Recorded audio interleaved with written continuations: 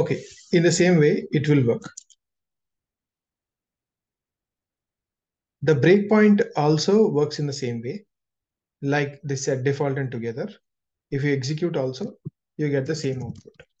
Python space, the file name. So instead of executing both together, so we can go with that. Now, there is one more function called as IPDB. The same thing, it will work, but in a slightly better way. It is same like what you see the difference between Python IDE and IPython. Like that, IPDB.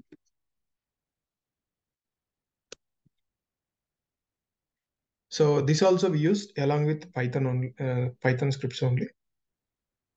How do you work with this IPDB? If you want to install any module, this won't come by default. So we need to install it. For installing it, we need to first do like pip install -u means update. If it is already installed, update for this specific user. If I do this command, it will install and then you can notice it. Okay. So as it was already installed in my system, so you don't see any installation, but else you can see it. So I want to use this assignment for working on another module. This time I want to work on something for creation. So I am using IPDB instead of PDB, IPDB.setTrace. So these are two also we can write in the same line like others. So same like in the previous program, I know the problems as 200 problems are there, right? So I create the problem that only 0 to 100 and I'm saying like this. This time say, I want to print all the odd numbers, okay? So how do you print all the numbers?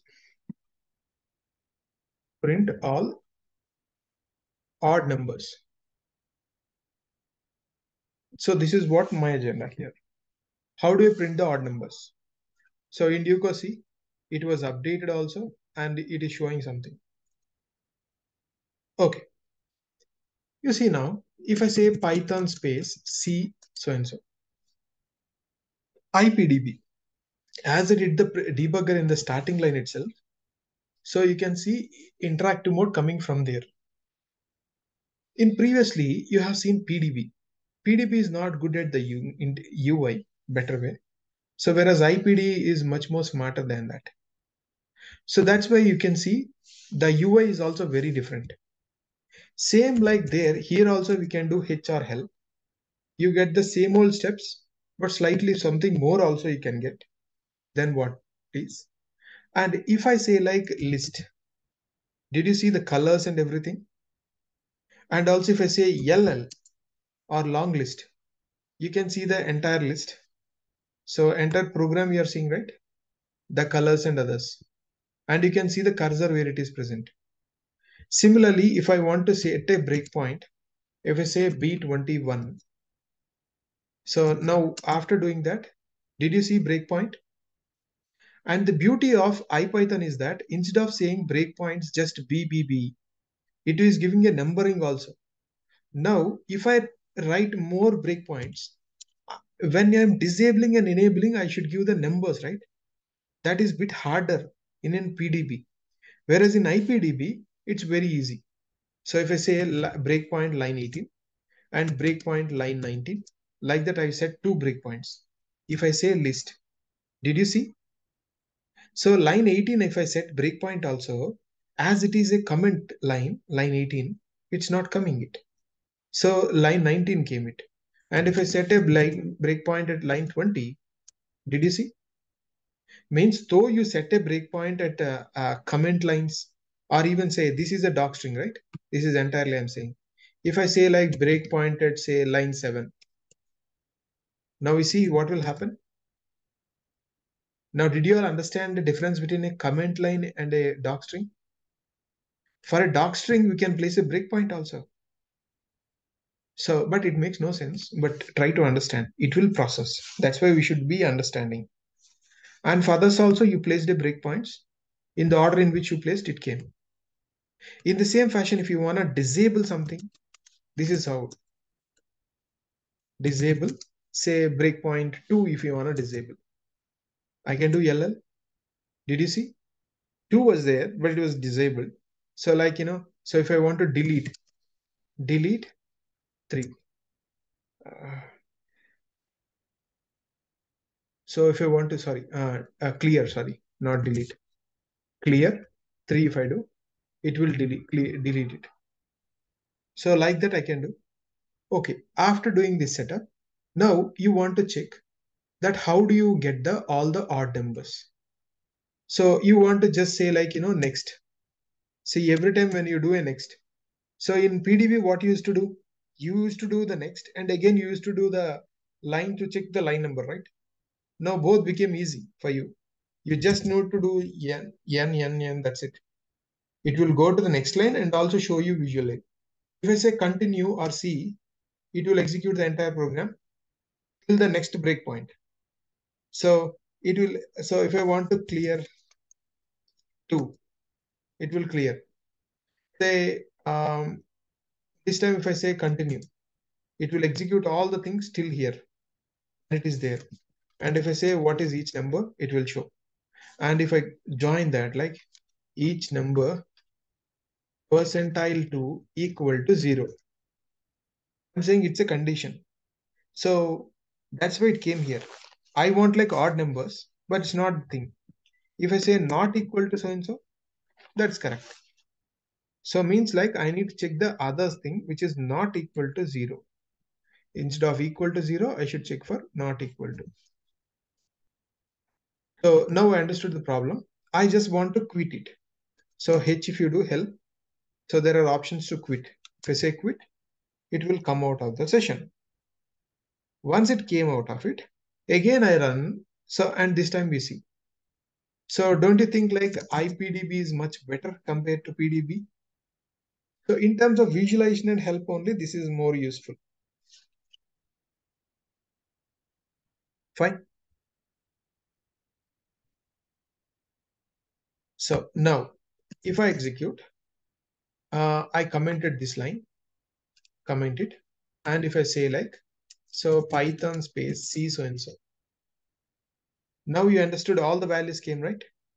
All the values you got till 99. Again, the same old thing. So if you want to do the same thing, right, this problem, 101, if I do, execute it. Post-processing is same again. So if I do Python -m. And also, whenever you are saying a breakpoint earlier, you don't get a like this. If I, instead of like IPDB dot so and so, if I do a breakpoint, what will happen? So like same as earlier, if I execute, you get a ordinary PDB console. But if you want IPDB console to come, so instead of this, you should go for the environment variables. So every thing will have an environment variable. You need to do the setup of this environment variable in your project repository. So that is in production, I'm saying. So whenever you want to do all these things, if I do this, this environment set, so in a Linux, you do export command. So in Windows, we do like this. So you do this set command, set environment like that. And you can check it, then it will do. Or else the best way is like you store in the environment variables. So if you do the start menu and do environment variables, that's the best way. Because if you do like this, after this terminal is closed, it will not be there. So that's why they write in the project directory. That's a different way of doing. Okay, this is what is happening. So based upon this, I want to give you a small assignment. So I wrote like clearing a specific breakpoint also I showed you. What if you want to clear all the breakpoints? You just need to explore how it works actually. That's it. So these were the various ways of things I told, right? And one last thing, like in the exceptions. So here also there is something called as hooks. There is something called as, debug hook. What do you mean by debug hooks and how they can help us? I told you, you write a function and you register to a book. That is what you did even in the previous case. Here also, I do the same thing. If I go, first I created a ordinary function, hello world or something, and I did like sys dot breakpoint hook is equal to that hello. There is no function call, just a function I registered. Now, if I go for the same old example earlier, what we did, you know, earlier what we did, I will do. So for that, like first, there are three ways we have, right? Uh, First, I need to write numbers is equal to range of say 0 to 101. So that's what we have, numbers equal to. This is your Python program.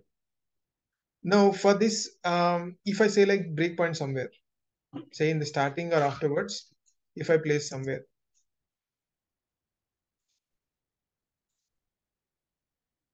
okay. If I execute Python space d so and so,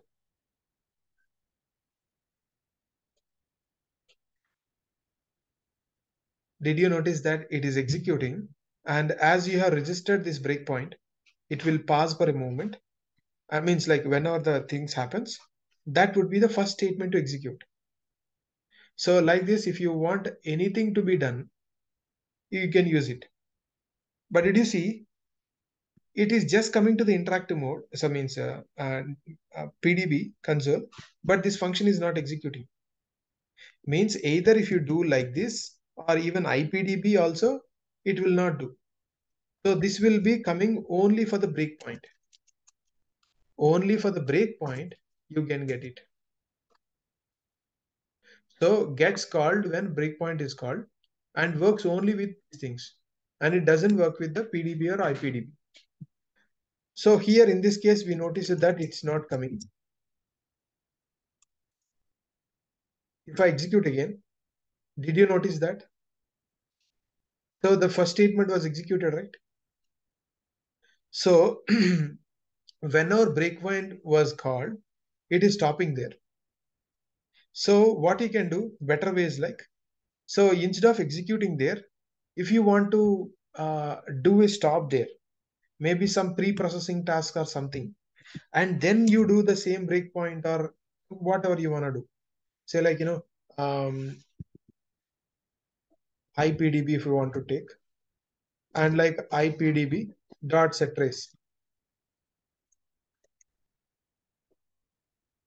If I execute it again, this time it executes, and whenever that particular thing comes, it passes. So, but like now I'm just giving one case, but like this, you can do whatever tasks you want whenever a breakpoint is called. So this is all about breakpoint, this one. In the same fashion, so the last way is like using IDE based debugging. IDE based.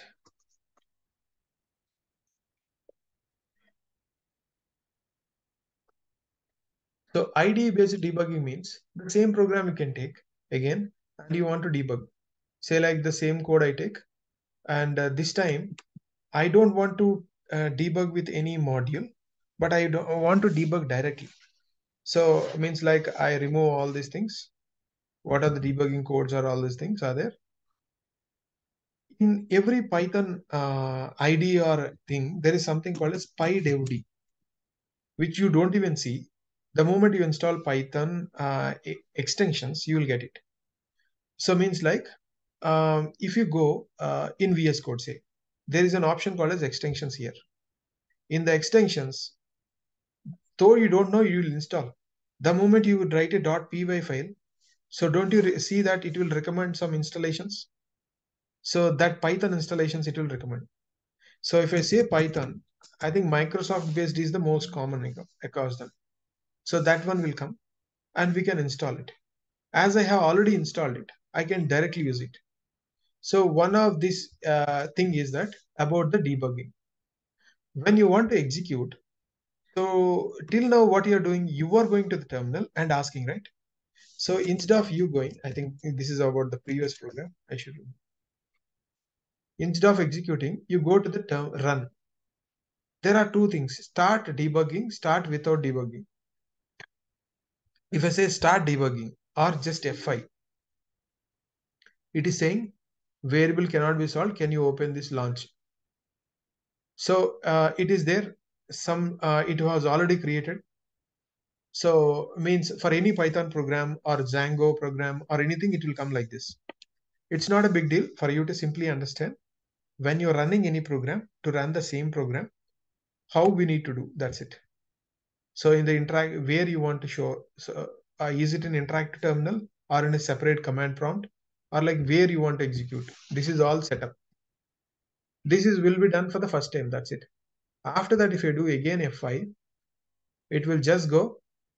You see a new screen is coming for you. So this is the terminal. It is showing the output in. Instead of your traditional way of you doing on your own, a new terminal is coming to help you. And you see there are 4 sections here. So what are the programs are there? So in which all programs there were breakpoints. It is showing all the programs which have the breakpoints. So means like variables are there and all these things. Did you see that it is executing the entire program?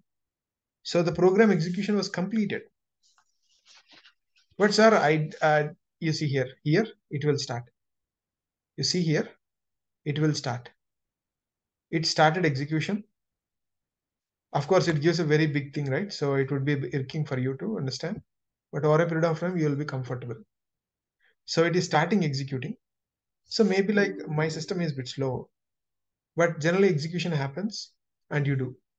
And in this process, if you want to place a breakpoint, just you need to place a breakpoint like this. You know, it is not after the line, before the line. If you click anywhere, it will create a breakpoint. Did you see that it is creating breakpoints all the way? You end the program D.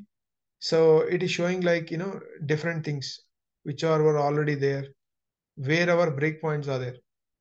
My previous history, all these things it is storing just to help me. So these breakpoints I placed. If I rerun again, it will execute again. So wherever breakpoints are there, it will pass there. So whenever it is passing, I can see the variables and I can see the call stack and everything. So this is 1 second, like it is very slow, my system today. Yeah, something like it's broken, but this is how it works.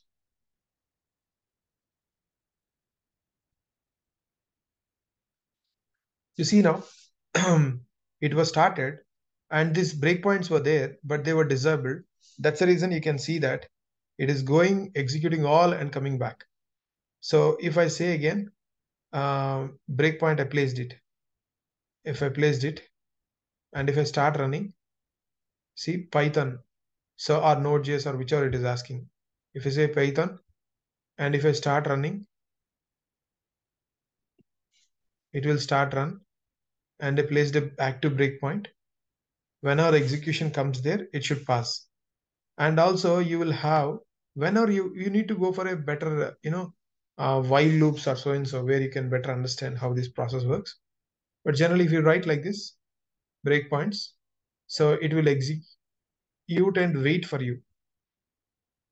Whenever like it's waiting, you can see the variables also, which are is coming here. So yeah. So something problem with my system and system, like, so something with my system only today. So else like it should work. So where you can see all the breakpoints and everything. Yeah. Now going for this list, a list dot ipynb IPython notebook. If I go to the list,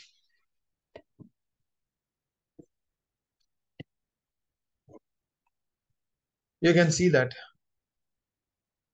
in Python, till now, what are we have seen are data types. What are the data types in Python? We have integers, float, long, and all these things are data types, right? Boolean, none, and all these things. Just imagine you have anything, but if you want to carry, you need to have a data structure. Simple sense, I will say. Why? What is a data structure? Why we need it? Just imagine you have water. So the same water you use for like washing clothes, for drinking, and for like gardening and for irrigation. Just imagine. Do you use the same container for all the purposes? No. You cannot take a bucket of water and drink, right? So you will take a glass for drinking. And if you want to wash the clothes, you take a bucket. And if you want to garden, maybe like a tumbler or something. But if you want to do irrigation, maybe you take like a water tanker and take the water. Means just imagine the real world purpose of water itself. So it's a end product based upon the purpose you are using a particular container, right? So in the same fashion, data also will be of different types. But when you want to use for a particular purpose, you need to structure in a particular way. That is a data structure means. So there were like multiple data structures, like stack, so queues, all these things are data structures. But Python thought that at the very minimum, everyone needs few data structures. That's why they implemented four data structures mainly called as list, subtuple, set, and dictionary. Apart from these, they have one more. Apart from that, they have few more. Okay.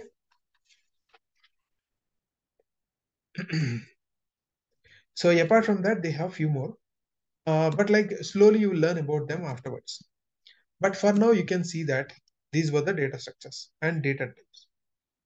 First, let's focus on something called as a list here. So list is represented using square braces. This is like they created a new data structure which can take anything in square braces. The moment you write anything in square braces, it's take like that.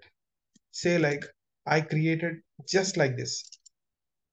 It creates executes, but it's just an empty brace, so nothing will happen. But if you take a variable and assign to it, then you can notice that it is of particular type. And if I say like, hey, what is this empty list? See, it says it's an empty list. And if I say type of this empty list, did you see it's of type list? So it is an empty list containing no values. And at the same time, so every list will have some length also, right? You can ask, hey, what is the length?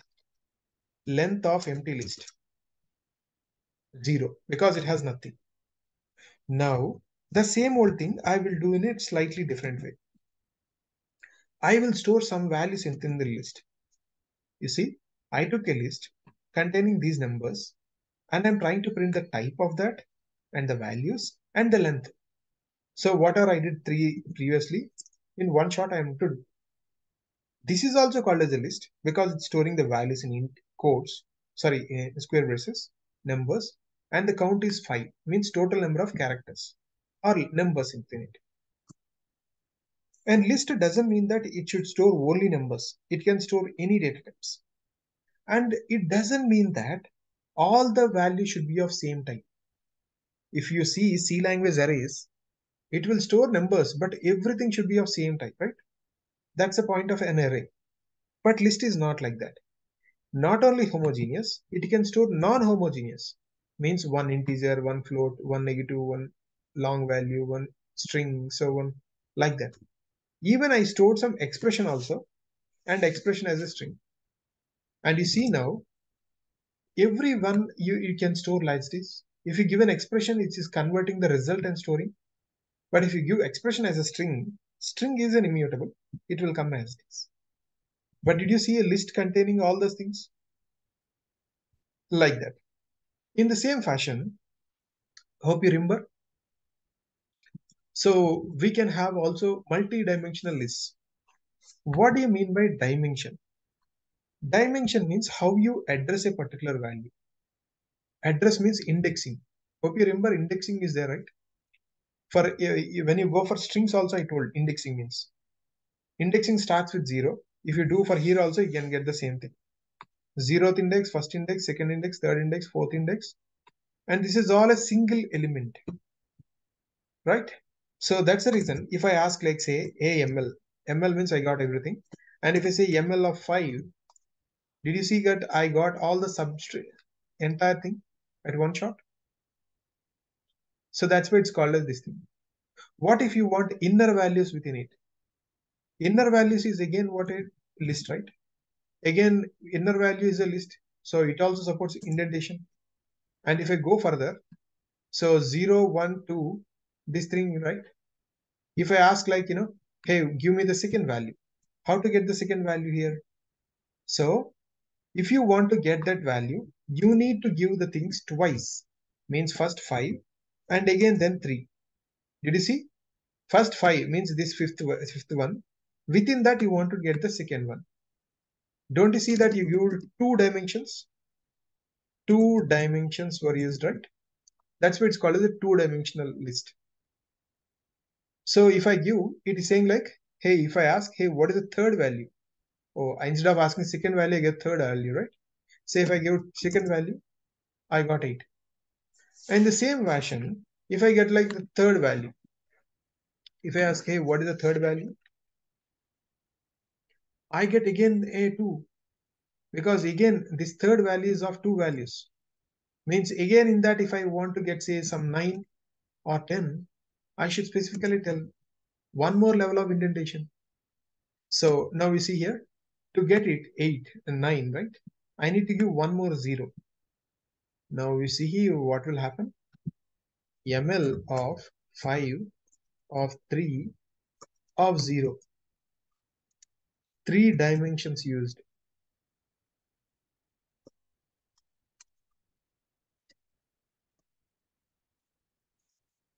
3 dimensions used.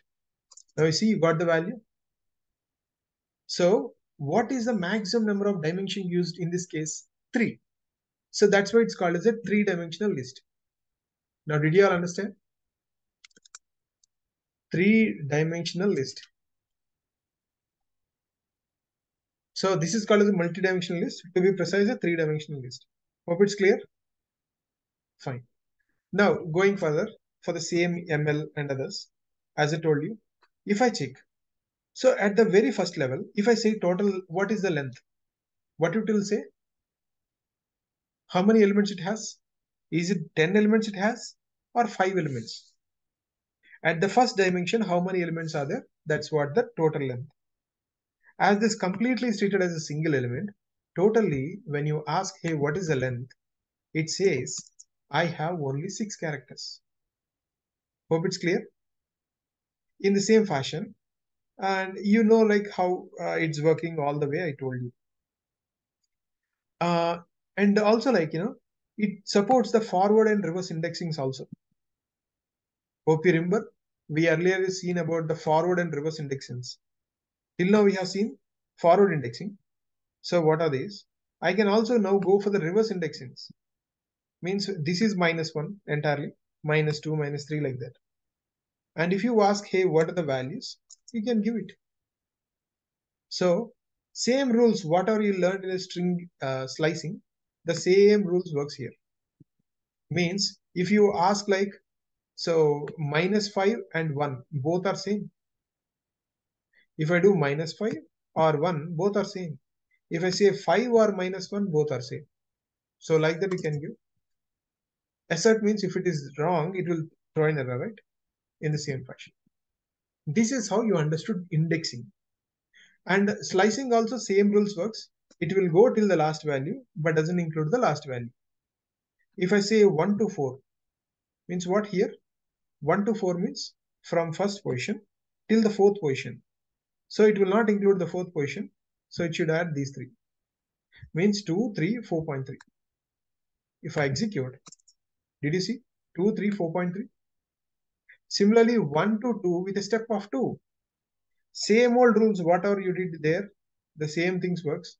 I think I need not repeat again. Next, so mutability. So that's the most important thing.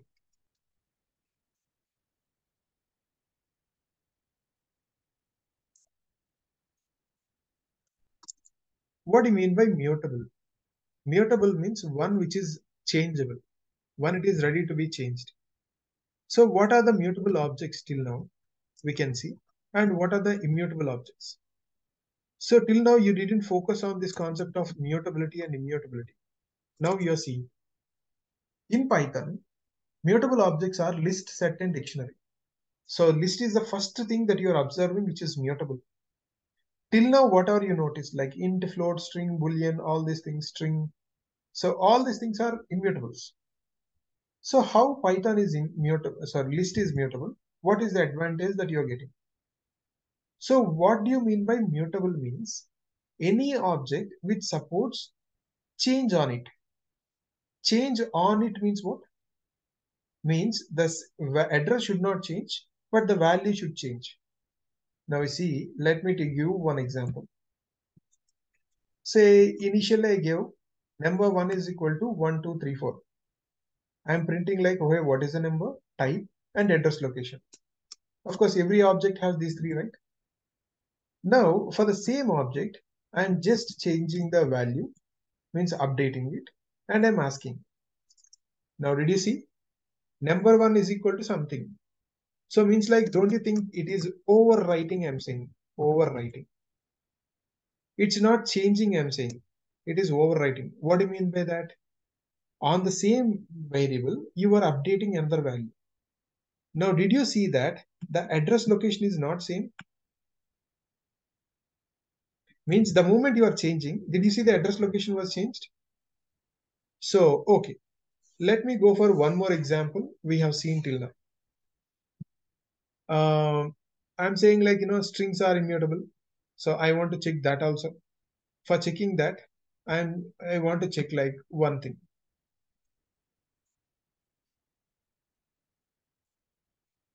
Okay, say like strings are immutable, right? Will do. So for number, you don't know how to edit it, but strings, it is visible. You can understand how to do it. Say I have a name called as Rajshekhar. If I print, hey, what is the name? It says like this. And in this name, if I want to get the slicing, if I say, hey, give me values from 0 to 3. Now you see what will happen. You got Rajshekhar. And if you see the first three characters, so it will go 0 till 3, means RAJ, you got. Say for these three values, I want to change to something else called as like say Tej. Say Tej Shekhar I want to create. If I execute, did you see what happened? String object doesn't support item assignment. Means when you want to change, you cannot change it.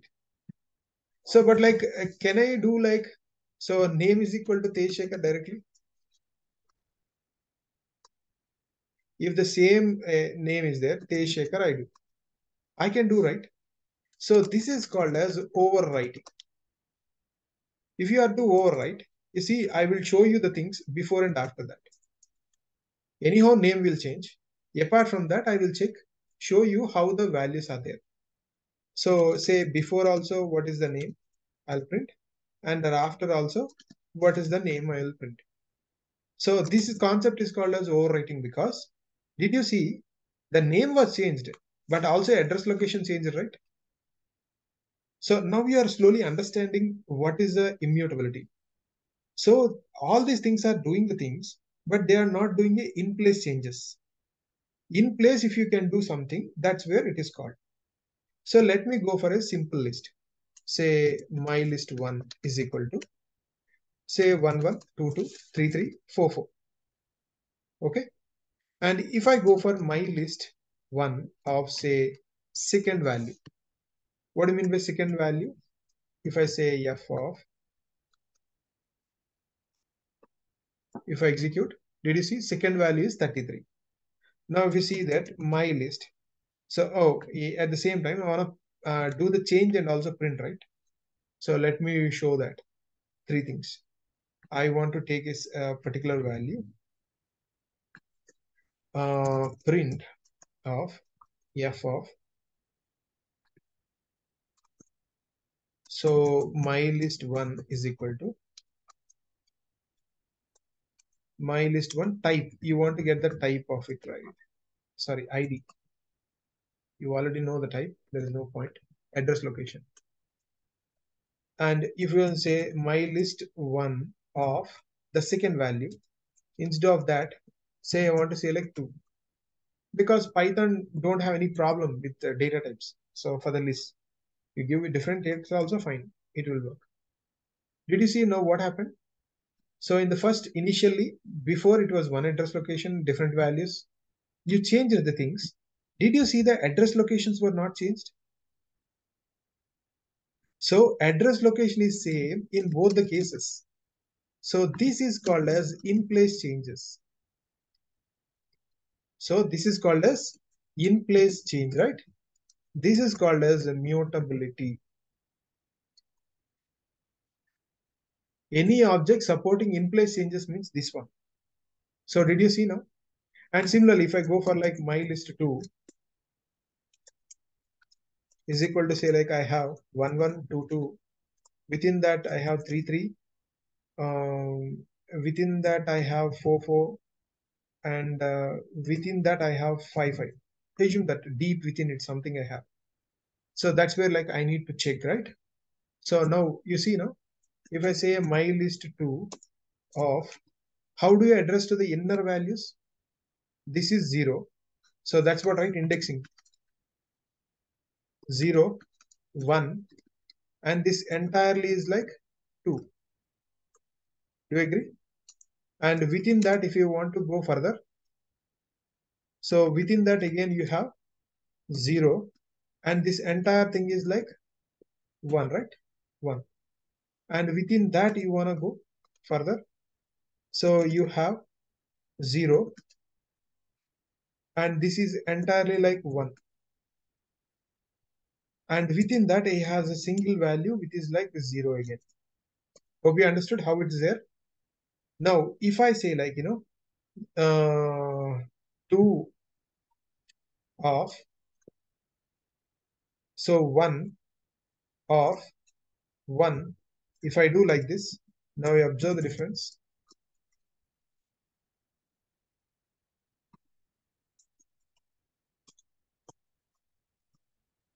I want to take the value and also get the address location, right? So type of, sorry, not type, ID of my list 2. You see now what happened? You got something. And now you see, I want to update this value. Say instead of 55, say I'm saying like 55. Okay, 55 something around.